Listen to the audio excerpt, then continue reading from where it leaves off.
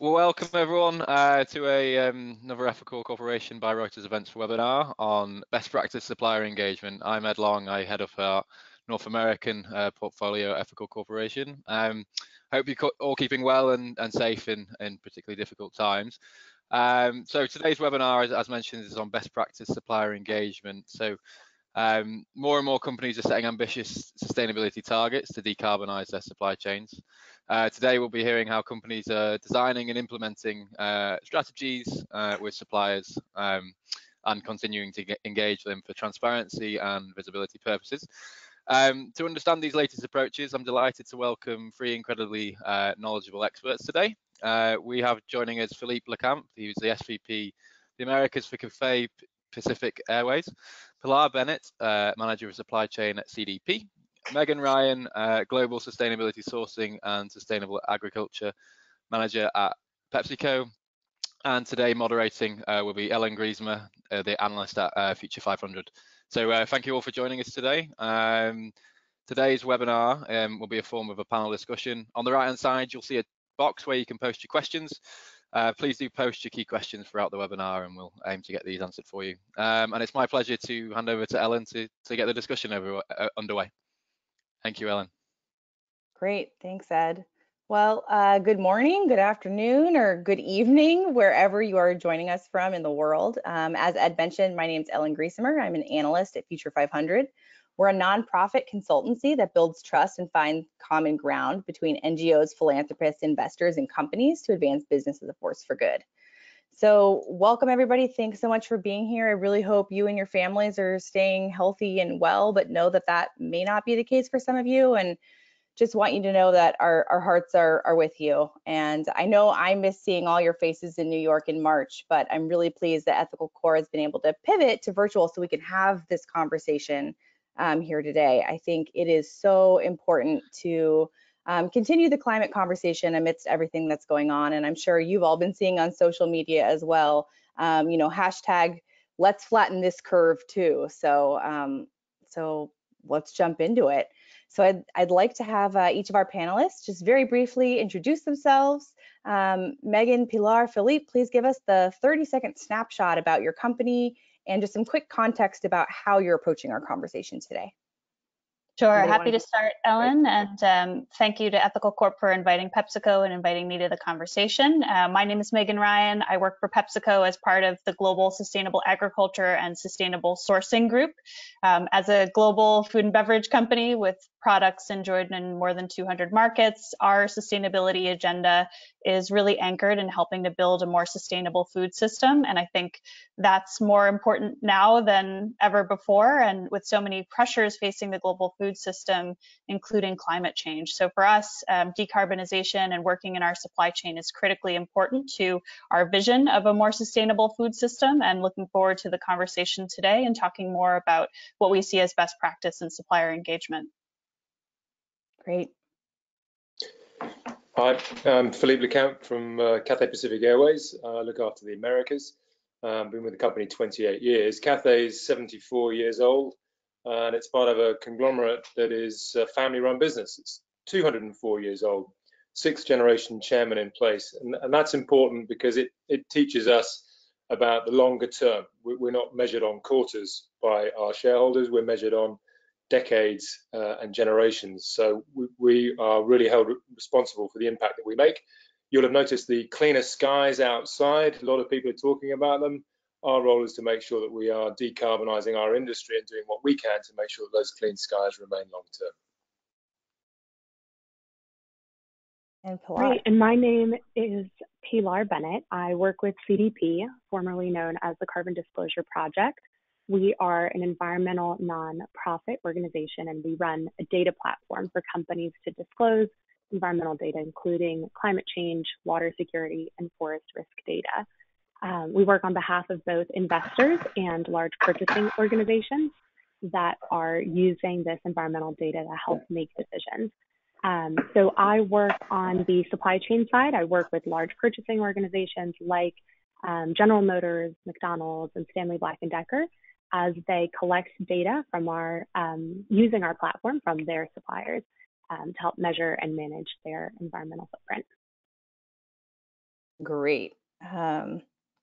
So let's just set the scene a little bit before we dig in. Can you just all kind of give us an overview about why you think supplier engagement is a critical piece of decarbonizing supply chains?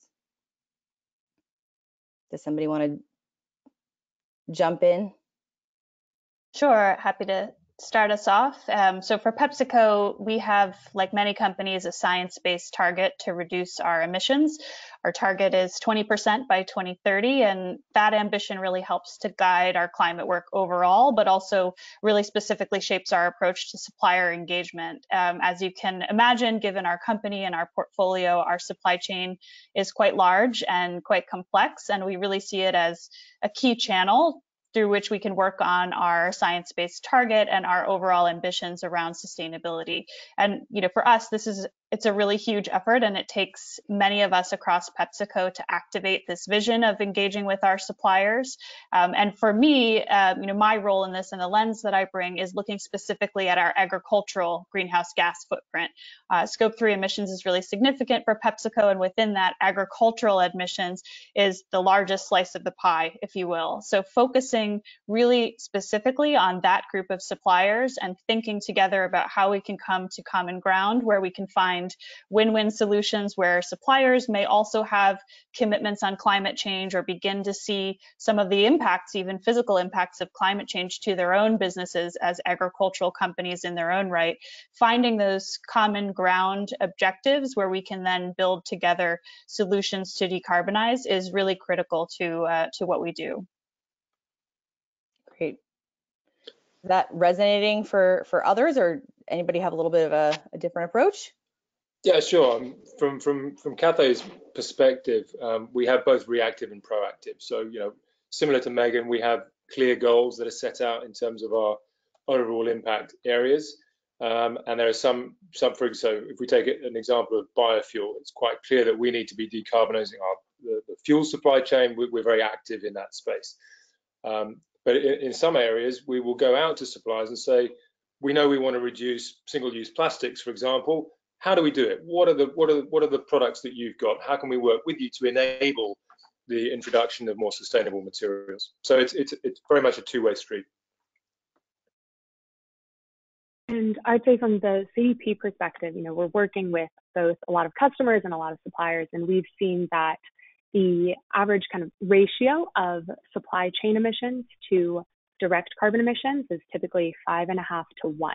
So it's a massive, massive component of a typical company's greenhouse gas footprint. It depends on industry. So, 5.5 to 1 is the average, but for something like power generation, it might be 1 to 1, whereas retail, it's like 11 to 1 or something wild. So I think it depends on the industry, but on average, companies are starting to understand and recognize that it's a big component of their footprint. Yeah, absolutely. You can't really address the whole pie without getting to the meat of it. Okay, great. Well, I think that's really helpful to kind of frame up our conversation. So I do want to talk a little bit about how COVID is influencing things today, but first let's reach back to 2019, if we can remember what already feels like years ago. And can you all just talk a little bit about how you approach supplier engagement, what that looked like pre-COVID, and what you'd consider to be good practice? So, we've heard how important it is to engage suppliers to reach some of your goals, but what does that engagement actually look like? Are you calling them up on the phone? Are you visiting? Are you engaged in ongoing relationships? How do you get that going? Just give us a sense of kind of the methodologies and kind of the practical side of it. I can start off. So I think, building on something Philippe said, I think, part of how we approach this is really treating our suppliers with respect and seeing them as partners and collaborators on a decarbonization journey. So in general, we try not to take an approach of kind of dictating or being truly prescriptive about what we want suppliers to do, because we think that in the end, really driving supplier ownership of the concept of decarbonization is going to be the most effective way to make change. Of course, we do want to also drive accountability, and it's also always a balance between how do we apply enough influence and pressure to make sure that the focus stays where we want it to be, but also create space for suppliers to really look at their own business, understand their climate risks, and make choices that are going to make sense for them as a business, rather than being simply responsive to customer demands or customer asks. So I think that's really core to understanding our methodology, and some of the detail about how we go about it is thinking about, what are sort of the guiding principles that we use when we approach our suppliers and think about what we want to ask of them and how we want to partner with them on carbon issues. And then I think, some of the tactics that work for us, and of course, we don't see ourselves as having figured this out. If we had, we'd be dropping our emissions a lot faster. So there's a lot of room for learning, but a couple of the things that work well for us, I think the first one that comes to mind is prioritization. With such a large supply chain, it's really critical for us to bring focus to our supplier engagement activities. We have a lot of priorities when it comes to engaging with suppliers, not only sustainability topics, but also commercial topics, R&D, innovation. There are many things that we want to ask of suppliers, and there's only a certain amount of share of mind. So I think prioritizing and really focusing on either, the most carbon intensive suppliers, or the suppliers that we think have the largest reduction potential, where we think resilience building is more important. Being really laser focused and really clear about which set of suppliers we want to target and why has been really helpful to us, and is a helpful way to also bring our organization along when we want to visit with procurement and other internal stakeholders to say, these are the suppliers that we really want to pair up with and to lean in and go deep. Here's the rationale for why. So prioritization is key. And I think the second one that I'd call out is balancing breadth with depth, because we know that we want to lean in with certain suppliers that may be larger for us, maybe bigger volumes, maybe larger emission sources, but we also need to cover off quite a lot of the supply chain to really hit our goals and to go as fast as we know the urgency of the situation demands. So we try to think about strategies that give us breadth, like asking suppliers to disclose to CDP is a great example of that, where we can take a really consistent approach. We can cover off quite a lot of the supply chain in one go. I think that's really important to us, is having some of those markers that are consistent, that can cover off a lot of the supply chain and give us that breadth. But then also we want to have depth. So we've selected a handful of suppliers that we really see as strategic partners on our decarbonization journey. And for those suppliers, we might be doing much more in-depth engagement, having top-to-top meetings annually with their leadership and ours, and creating work plans for multi-year decarbonization actions, and spending a lot more time and resource with particular suppliers. So I think that has been another key for us. So prioritizing, and then thinking about breadth versus depth. That's awesome. Before we move to somebody else, can you just give us a little bit more of a sense about how you go about the prioritization? So you mentioned like high impact suppliers. So does that start with like a greenhouse gas assessment, or what kicks off that prioritization process? Yeah, certainly. I mean, like many companies, we have a pretty good understanding of our footprint. We do annual updates to take a look at that. So we have a good understanding of where our emissions are coming from, and a good understanding of our supply chain. We've been fortunate to have been involved in CDP supply chain for quite some time. So we also have a fairly good data set at this point to help guide that decision making and that prioritization. And some of this, it's art and science. So some of it can be guided by what the data is telling us, and by quantitative measures of where we should focus, but some of it's also based on relationships and based on what we see in terms of supplier maturity and willingness to partner. So if we start to see suppliers that maybe we previously hadn't worked with setting their own science-based targets, or beginning to talk more openly about climate change, maybe a new CEO has come on board, it shows us that there's maybe more of a willingness to collaborate and partner, and that might change some of our decision calculus. So it's a blend of what the numbers tell us, what science tells us, and also where we think there's going to be willing partners on the other side of the table. Great. Yeah, that two-way street that Philippe mentioned as well. Philippe, over to you. Thoughts about... Yeah, thanks. Thanks. Yeah, Meghan raises some really good points, and I think the transparency of information is obviously critical. And actually, similarly, we've been working with CDP. In fact, we helped set up the offices in China about 15 years ago for CDP. And clearly, once you start to have the transparency of your impact, you can start to manage it. And I would say that for Cathay, we probably look at this in two distinct ways. One is the customer-facing piece, and the other is the industry-facing piece. So from the industry side, clearly the biggest impact is fuel use. So we've actively gone out. We're actually one of the first airlines in the world to invest in the technology around sustainable fuels, not because we can use it today, but because we can see the importance of that as a major contributor to the carbon throughout the aviation industry. On the customer-facing side, we actually have a customer experience team that specifically looks at the products that we want to have, that we know that our customers are keen to receive, and actively seek for sustainable alternatives to those products where they're not sustainably sourced. So it's very much, for us, it's a case of biggest bang for the buck. We want to have things that you can see quite clearly. We talk about the transparency, so a customer can understand that. Let's take single-use plastics or sustainable seafood, perhaps might be another good example. Very visible. You can see it, you can engage with your customers on that, whereas it's slightly more difficult to engage with customers at this stage on the fact that we've got a 10% blend of biofuel. Doesn't quite resonate in the same way. So, it's very important that we go through this entire process and balance that, as I said, that's sort of the biggest bang for the buck as we focus on the specific products within those supply chains. So it sounds like what you're saying is you're thinking through the lens of what the customer sees and using some of that to drive how you engage with suppliers and what changes you make and what you prioritize. Does that feel fair to you? Yeah, well, absolutely. We can see where our biggest impacts are. Again, the transparency of information, the biofuel as an example, but absolutely, it's very important that we are engaging with the customer, because ultimately that's the demand side for us, right? And that helps us as we look at things that can make a material difference to our overall impact. Great.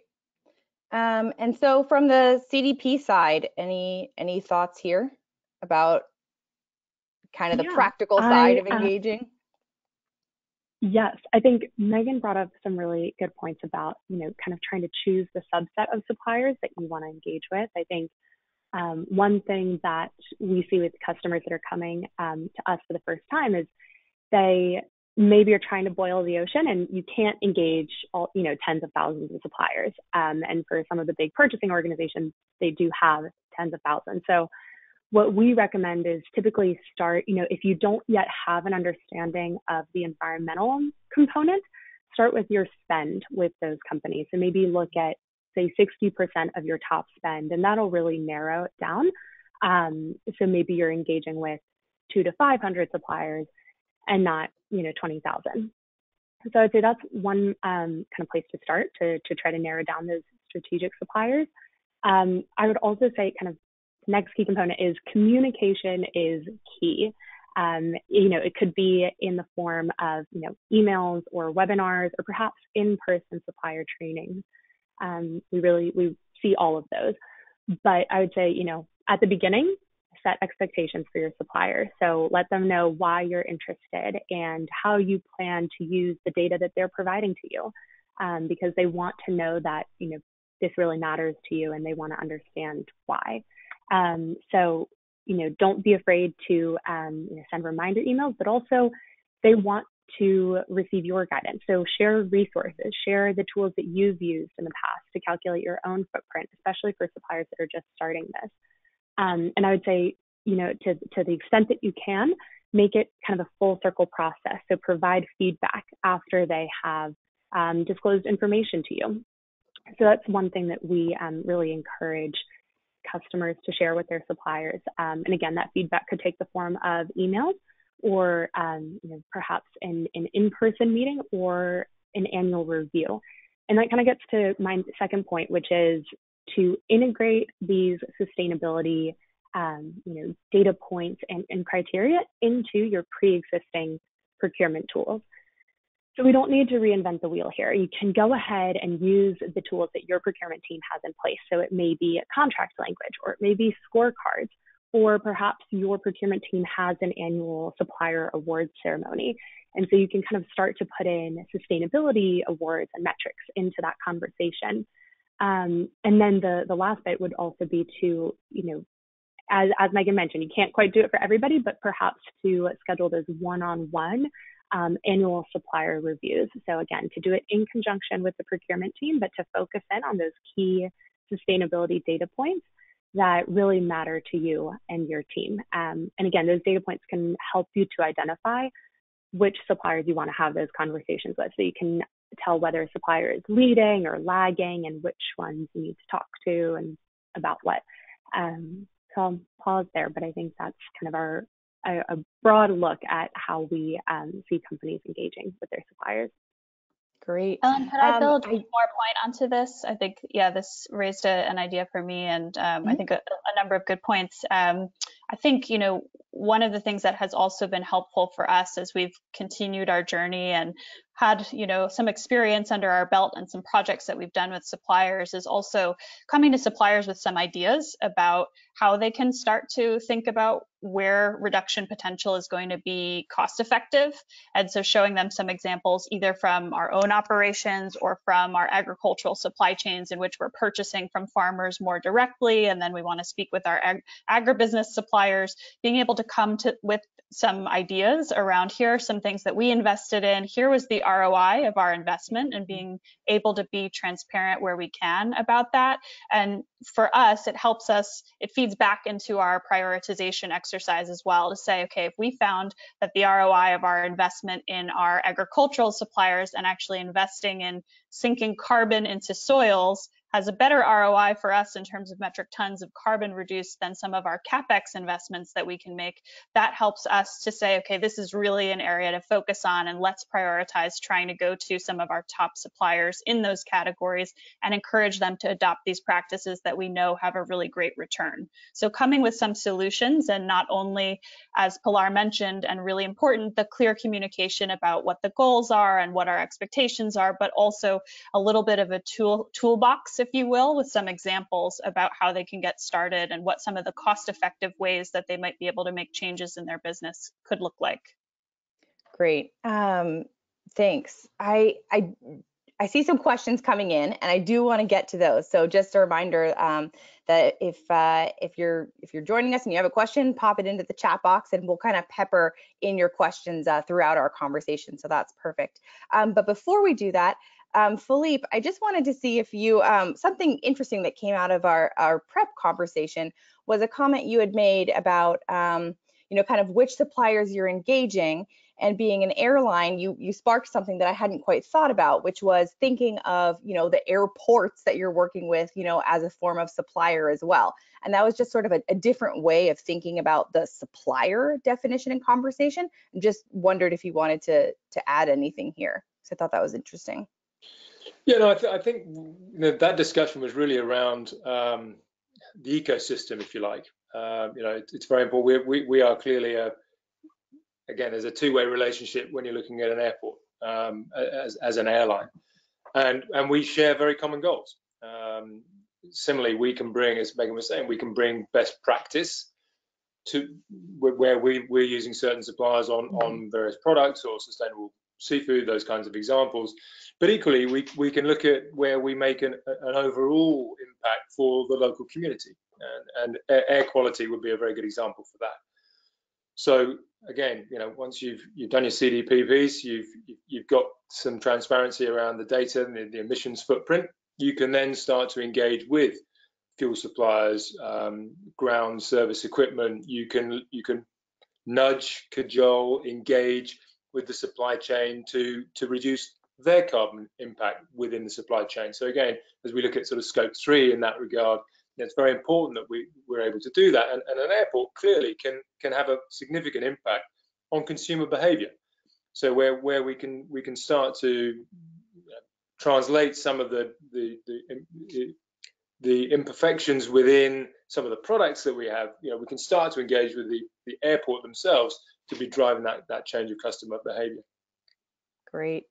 So we have a good question here that I want to ask from our audience about how are you all supporting SME suppliers who may not necessarily have the resources to gather emissions data? So any support for smaller suppliers.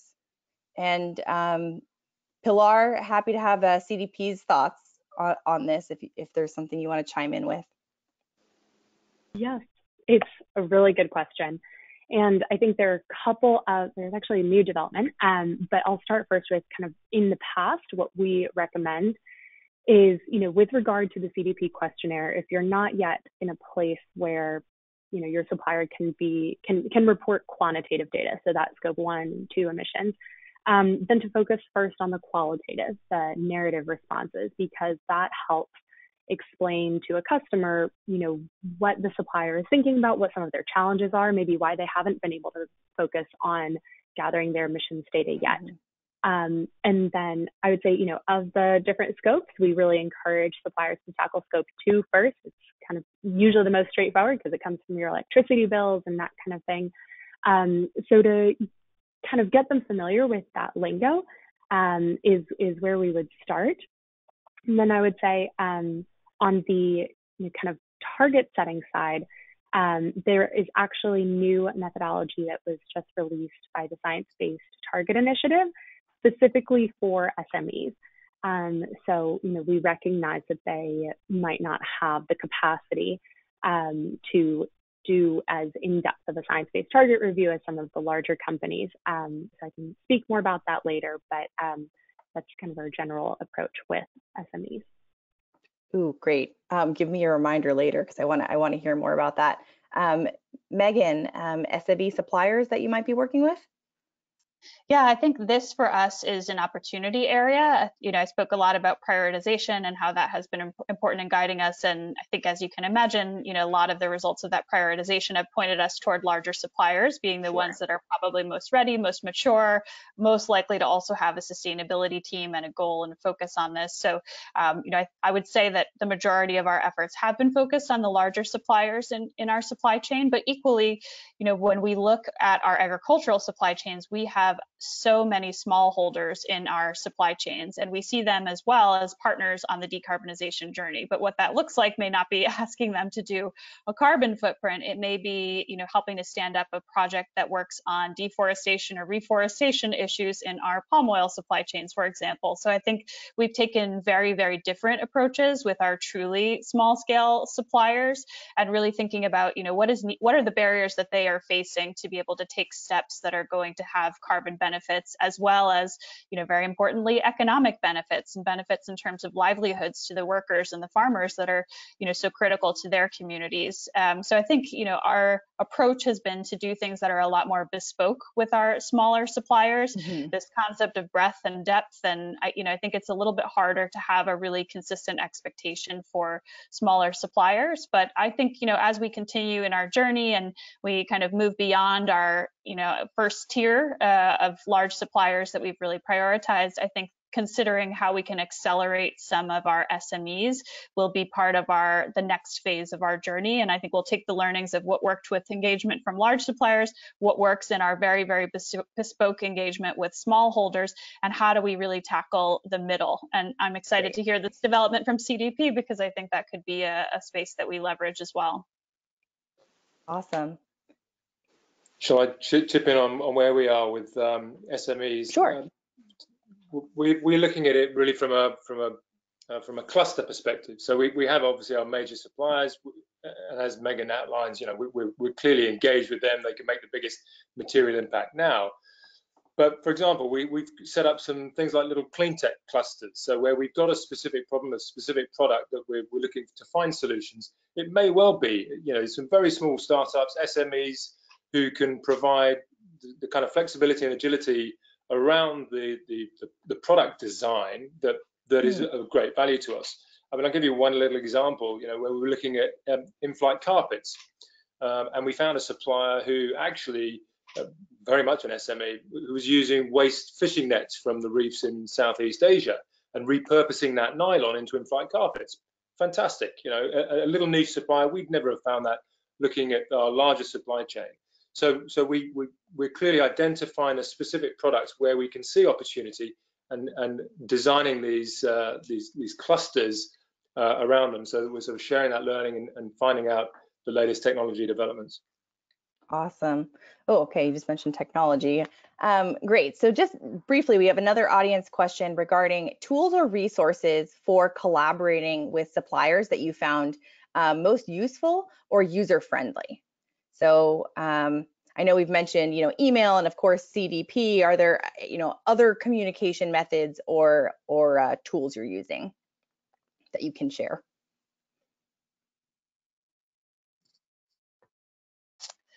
I'm trying to think of something. I think in general, we have done things in a fairly old school way of, setting up meetings, spending time with suppliers, having dialogue has been the best tool for us. I don't think it's been as much through a digital tool or something like that has really helped us on this journey. It has been a lot more, time spent and relationship building that we've used, but curious if others have suggestions or things that they've explored. I would say we're much more open to cold calls than we used to be.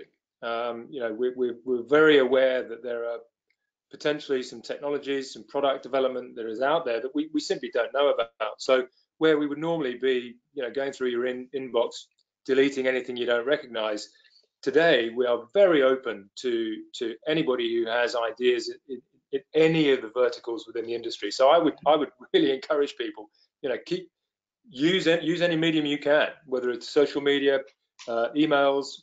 Those approaches to companies like us, I think, can be much more effective than they were. Great. And Pilar, from the CDP side, support around kind of CDP tools? Yes, so we have a lot of tools, a lot of guidance documents. Sometimes to the extent it could be overwhelming, but I would say, our website itself is a kind of a wealth of resources. You can find a lot of guidance there around, why disclose, what's being asked, how do you get that data, and we host, plethora of training webinars.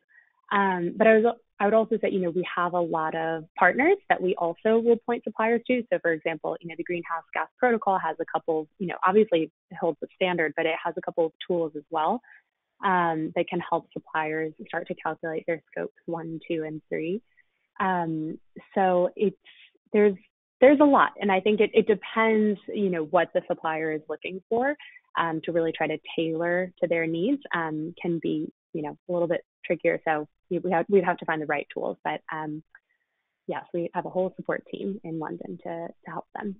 Great. Yeah, I think I'm identifying with a little bit of what each of you are saying on this. Meghan, at Future 500, we focus so much on relationship building. So definitely see the value of kind of those old school methods as well, and kind of getting FaceTime. And Philippe, same thing. I think if anything is going to come out of this time, for us, it's about, taking those cold calls and making that connection, and being more willing to be on video camera, right, instead of just on email or on the phone. So I think all that's really valuable.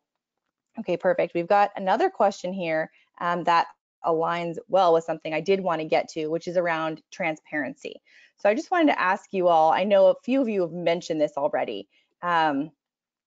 A lot of companies mention, transparency issues as kind of roadblocks in, reaching back into their supply chains. So just wondering if you can speak to how you deal with that. And then we have an audience question regarding how do you use technology to monitor any transparency issues. So roadblocks, and then if there's a technology component, we'd love to hear about that. Anybody want to lead us off? I can start us.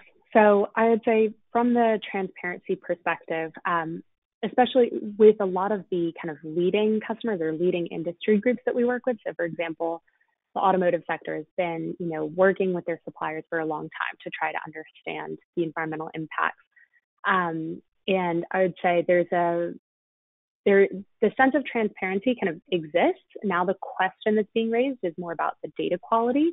And so, kind of taking the next step. Suppliers are, disclosing and sharing, but it's a matter of making sure that that data is, reflective and calculated correctly. So, I would say also it's, particularly for automotive sector or really manufacturing, it's, you can get a lot from your tier 1 suppliers, but there's still so much underneath that. So your tier 2 suppliers could actually have a greater, percentage of your environmental or your carbon footprint. It could, the tier 2 could kind of make up more than the tier 1, if that makes sense. So, and that is tricky, and that's, it's digging into the deeper layers. So some of the automotive customers that we work with have started, I think they have very close relationships with their big tier 1 suppliers. So having those conversations about, what can you tell me about the next tier, and how are those sustainability conversations going? So encouraging kind of the trickle down or cascade effect, so that it's not just that you're receiving data from your tier 1, but also that you're collecting data and insights from your tier 2. And eventually maybe tier 3, but that's kind of where we are in the process right now. Great. Yeah. Anybody else want to speak to transparency? Yeah, sure. I think there are at least two dimensions of this that are on the table. I think the first is transparency in terms of information coming from suppliers, and transparency in terms of disclosure and reporting. And I think for us, we want to be part of enabling a virtuous circle if we can, where there's a race to the top in terms of transparency, and there's clear and consistent expectation on companies and suppliers about how to report. And we appreciate CDP's role in that, as well as other organizations and institutions that are helping to clarify what is the expectation for business in terms of how should we be transparent on what we're doing in terms of climate risk and proactive action on climate. So I think, that's really important. And I think, CDP's own data, I believe, Pilar, has shown that as suppliers are asked to disclose, that year on year, you actually see performance improvements. So it's not just transparency for transparency's sake, it's actually because it creates kind of a muscle and more of a focus internally as leadership is seeing, we're asked to report in this way consistently, and there's a number of investors and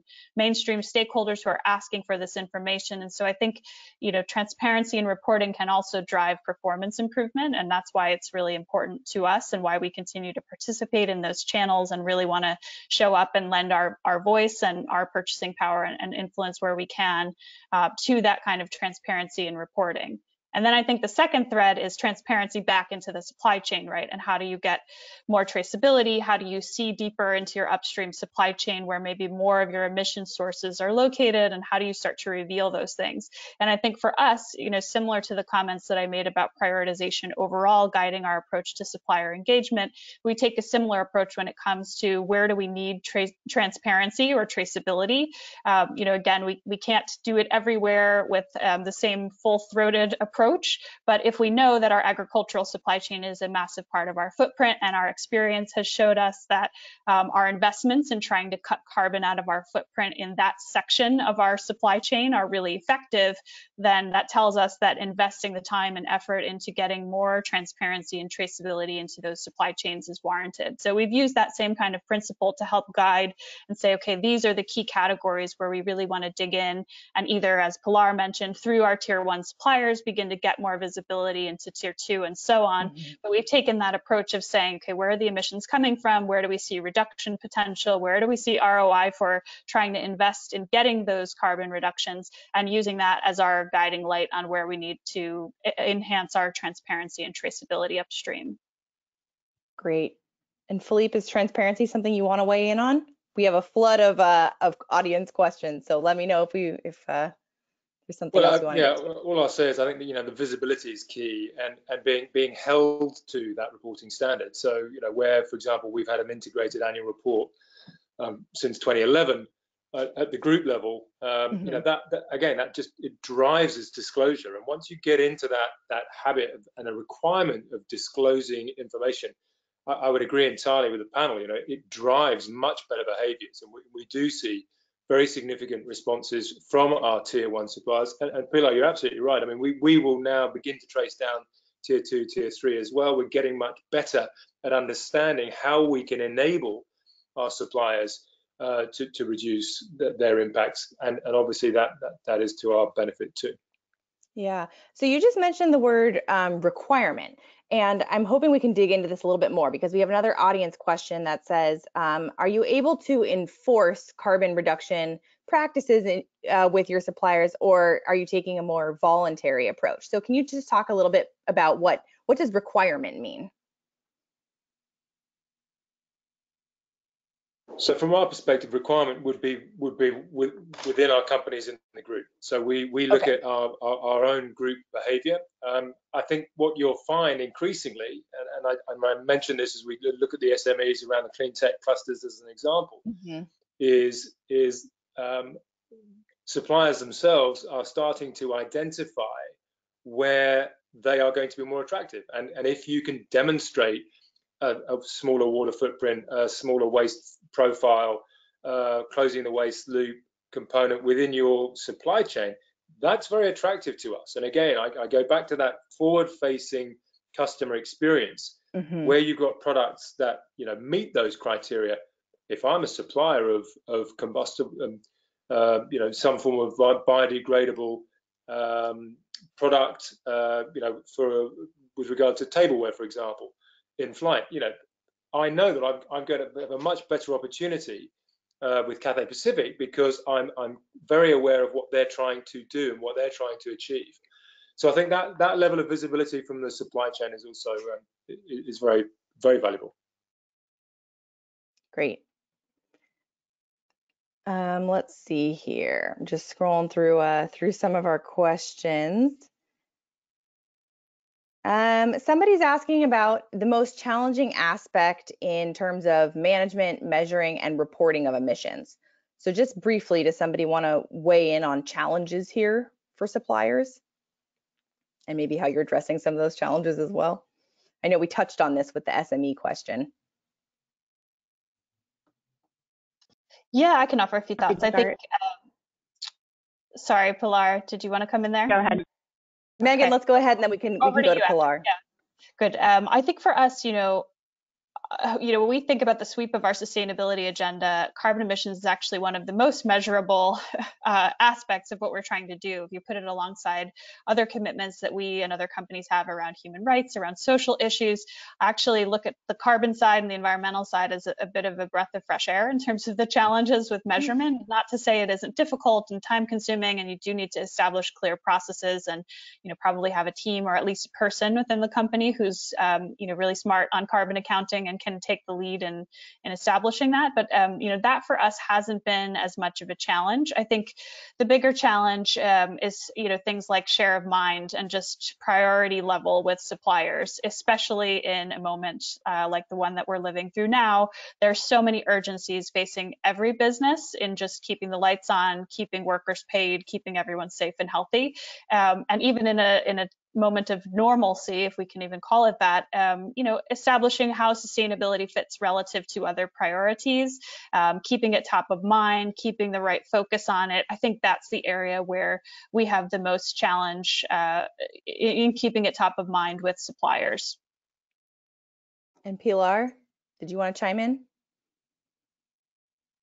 Sure, yes. I was just going to say, for,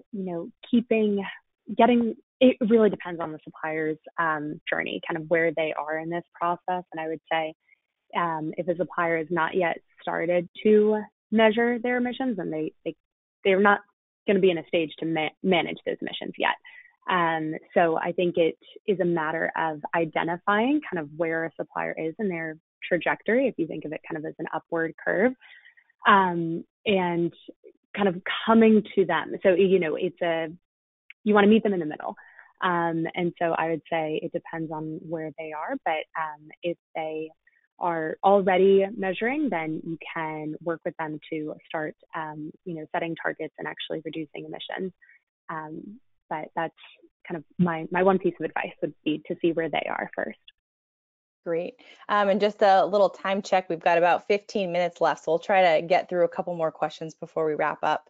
Meghan, you just mentioned social issues, and kind of carbon being a breath of fresh air in terms of the quantitative. But we do have a question about how any of you are engaging beyond carbon, and that may include social issues. So I know the focus of our conversation today is around carbon and climate, but if anybody just wants to briefly weigh in, I think that would be welcome around social issues. Yeah, we could spend another hour easily on. Of course, yeah, just briefly. Yeah, of course. And I think, for us, when we think about the work that we're doing on greenhouse gas emissions, we try to also come to suppliers with a rounded view on sustainability. So the conversations that we're having about our priorities on our climate target are also sitting alongside our human rights commitments and our focus on social issues. So I think we're giving this a one-dimensional look today because of the topic of our webinar, but we do, we very much do come to suppliers with the sweep of what we're looking to do in sustainability. And I think maybe a couple of quick examples. We run what we call our sustainable sourcing program, which is more of a social compliance focused program where we run our largest and most important suppliers through it every year. There's code of conduct compliance, there's annual self-assessment, there's auditing that's done at the manufacturing level that's checking on things like working hours and wages and working conditions and these kinds of topics. So we have a complete end-to-end program that's also engaging many of the same suppliers that we're talking to about carbon emissions on these kinds of social issues in their facilities and plants and sites. So that's one way that we're doing this. And then, of course, in our more sensitive supply chains where we know that there are potential human rights risks or impacts that we are aware of, we have a whole suite of whether it's impact programs that we establish at origin to help tackle some of those issues really at their root, or partnering with industry groups or nonprofits to be able to address some of the more systemic human rights issues. We have quite a raft of initiatives on those topics. Great. Philippe, I'm just wondering if you might have an interesting perspective on this. You mentioned that about the company having thinking in decades and generations rather than short-term thinking. Wonder if you have thoughts around social issue engagement, just briefly. Yeah, obviously slightly different from an aviation perspective, but if I take the group perspective, I mean, clearly for us, community is essential if you're thinking in terms of generations. You've got to earn the right to be in business, and that's really sort of the overarching piece for us is what are we doing in our local communities to engage appropriately, whether we're an employer, whether we are an impactor. If you think of it, the emissions footprint around an airport, for example, there's community impact. There's a noise footprint to that. When you think of health and safety, I mean, clearly in aviation terms for Cathay Pacific, safety is absolutely number one. How does that translate into our supply chain, and what are the health and safety factors to ensure a safe working environment for everybody who's working within that supply chain? So I guess the reason that I mentioned that we think in terms of decades and generations is that we're not always looking to squeeze every single dollar out of every single deal. There is an understanding that you want to have best practice. You want to be encouraging best practice, whether it's in a safety environment or with a community engagement. So, yeah, I mean, it's a good position to be in. And as Meghan says, I mean, we list all of these areas far beyond just the carbon footprint scope. And we come all the way back to our reporting, because if you are reporting on these factors, whether it's in an annual report, whether it's a stock exchange requirement, you are going to want to be working with suppliers who are equally as motivated to deliver in those areas. Great. Bouncing back to our carbon conversation, just want to talk about kind of setting realistic targets. We've talked about supplier engagement and kind of the measurement and management. How do you go about working through targets with suppliers? And Pilar, maybe we can start with you, and you can give us a quick overview of some of the science-based targets updates you mentioned. Happy to, yes. So I would say kind of in general, again, the supplier targets depend on where a supplier is. So a target may be for them to simply disclose. Another target may be for them to reduce emissions or, increase the renewable energy use. So I'd say, on that front, it kind of depends on what your goals are and what you want your suppliers to be focused on. Now, kind of going back to the science-based targets update, we, within the past few weeks, released a new methodology for small to medium enterprises. So for the 1.5 degree aligned pathway, if you're, company with less than 500 employees, the request or kind of the goal, the target that must be set is to reduce scope 1 and 2 emissions by 50% by 2030 from a 2018 baseline. And with the 2 degree scenario, it's by 30% rather than 50. And so there's not kind of that quantitative demand and focus on the scope 3 component. There is the request that those companies measure and manage their scope 3, but it's not the same kind of rigor that larger companies are held to. So that's kind of the big update on that front, and I think it'll make it a lot, kind of the barrier to entry and getting a science-based target approved is now much more realistic for those smaller companies. That's great. Meghan or Philippe, anything around working with suppliers on setting targets? Sure. Yeah, I'd say in general, we don't see our role as setting targets for suppliers. We see our role as helping to enable suppliers to see the clear business imperative and business benefits, whether it's because a customer like us sees it as important or because their own stakeholders in their own right as businesses also see it as important, or they've done a climate risk assessment, or they're seeing physical impacts to their companies. So we see our role much more around, education, awareness raising about the importance of climate change, showing some of the solutions and best practices to set them on a path, and then, showing up to be an accountable partner to check in on progress. So we might use a tool like a supplier scorecard in some of our categories where we're reviewing their progress toward, certain aspirations, and that might be a softer touch approach that we use, but in general, we're not setting targets for them. We're instead trying to create a pathway and create on-ramps for suppliers. Maybe requesting them to start reporting to CDP could be one way to start them on the journey. We may try to highlight the leadership and performance of other suppliers that are doing really well and using that as a bit of a carrot, starting, I think, as Philippe mentioned, starting to get suppliers to see this as a bit of competitive differentiation for them as we look across the options that we have on who we could partner with and who we can work with to source our materials. So those are some of the approaches that we'd use rather than setting a firm target. Yeah, really like lead by example, it sounds like. And Philippe, thoughts here?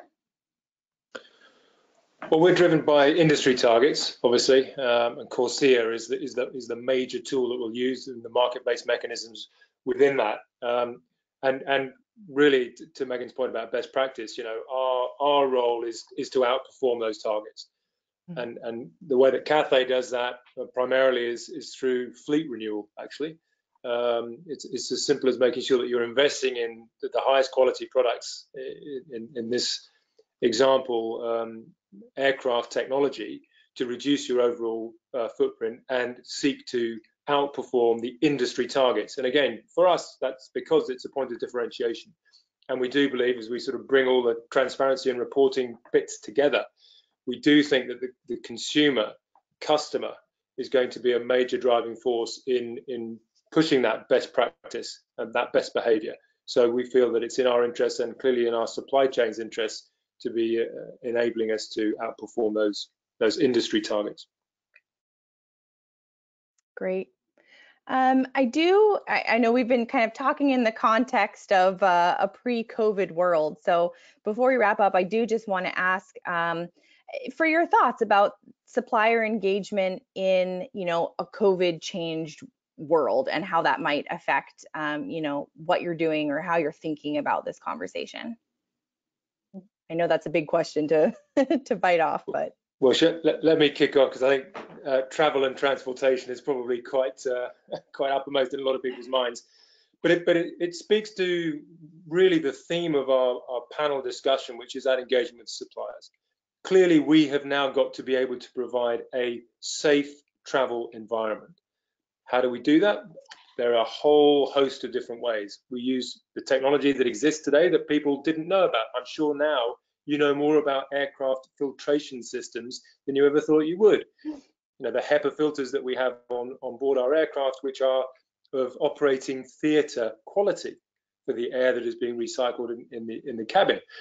But clearly, we're going to need to have elements within the airport environment. You know, what are the decontamination processes that we can go through?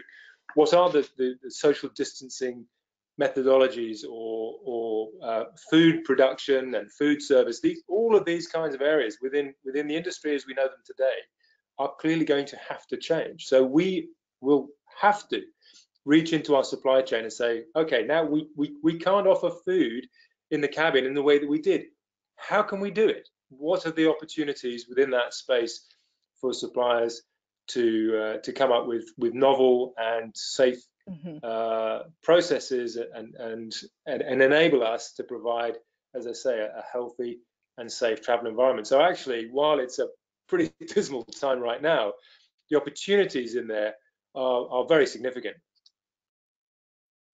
And Megan, thoughts about COVID impact? Yeah, I think for us, I mean, virtually all suppliers and really all businesses have been impacted in some way by COVID. And I think we as buyers and as champions for supplier engagement and the ones that have the carbon reduction target that are wanting to champion this, I think, you know, we need to hold that knowledge front and center when we consider supplier engagement priorities at this time. So for us, you know, this doesn't mean at all a change to our sustainability ambitions, but it does mean in the short term being mindful and a bit more flexible with suppliers in our expectations of them and the timing of some of the projects that we were hoping to establish. So just bringing a practical approach to recognize the situation that we're in, but also not wavering from our midterm and long-term ambitions. So I think that's really key. And I think, you know, this time has also revealed a number of really positive elements about our suppliers and our supply chains. And I imagine other businesses would share this as well. I think, you know, some of the creativity and the resourcefulness that we've seen both within our own business and with our suppliers in terms of being able to pivot and change process and deliver things in timelines that were once, you know, completely impossible. I think these are some new muscles around being nimble, around being flexible, responsive, being able to change business as usual in a situation where the urgency demands something different, I think are the kinds of skills and muscles that we need to be able to really meet our moment in terms of climate change. So I'm hoping that some of those muscles will stick around post-COVID or in whatever next normal looks like, so that we can draw on that to really achieve our carbon goals. Great. And we are coming up on the hour here, but Pilar, just wanted to give you a brief minute to respond as well around COVID impacts. Yes, I would say I echo a lot of what Megan just said. So in the sense that none of our customers have stopped their supplier engagement. I would say the only thing that's kind of been modified is the frequency or tone of communications. So, you know, kind of giving that flexibility and that understanding to suppliers. And then from CDP's perspective, our disclosure cycle typically runs from April to July, and we've extended that into late August. So giving a little bit more time and flexibility. Great. And so as I mentioned, we're just coming up on the hour, but so in maybe just like a brief 30 seconds, I would love to just hear any final thoughts or key points that you really wanted to hammer in for us. Anybody want to start to close us out here?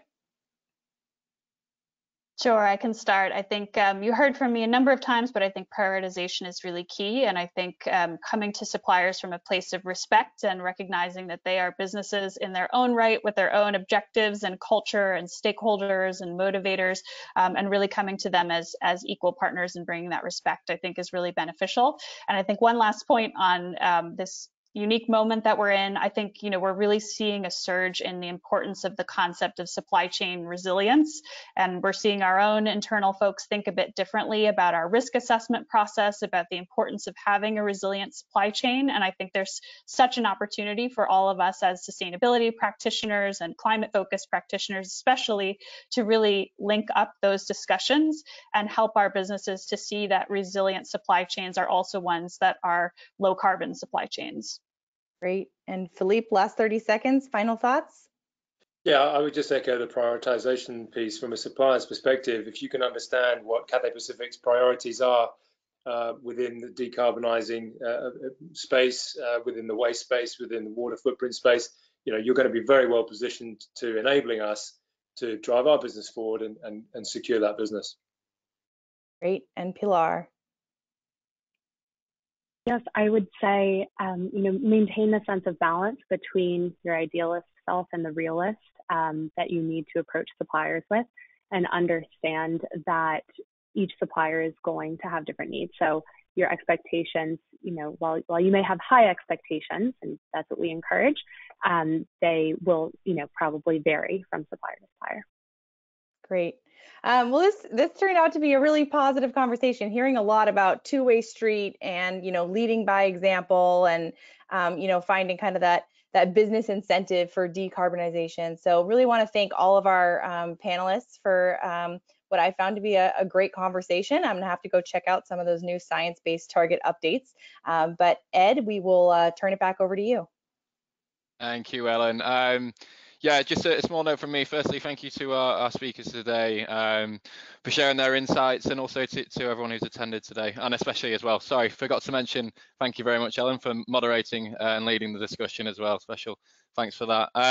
We're next, the next piece of content we're running, we've got a webinar on ESG going mainstream next Wednesday. So yeah, look out for that. We've just communicated that to everyone as this webinar has been going on. And we've also got the Responsible Business Summit Week, which is a virtual event taking place on the 8th and the 16th of June as well.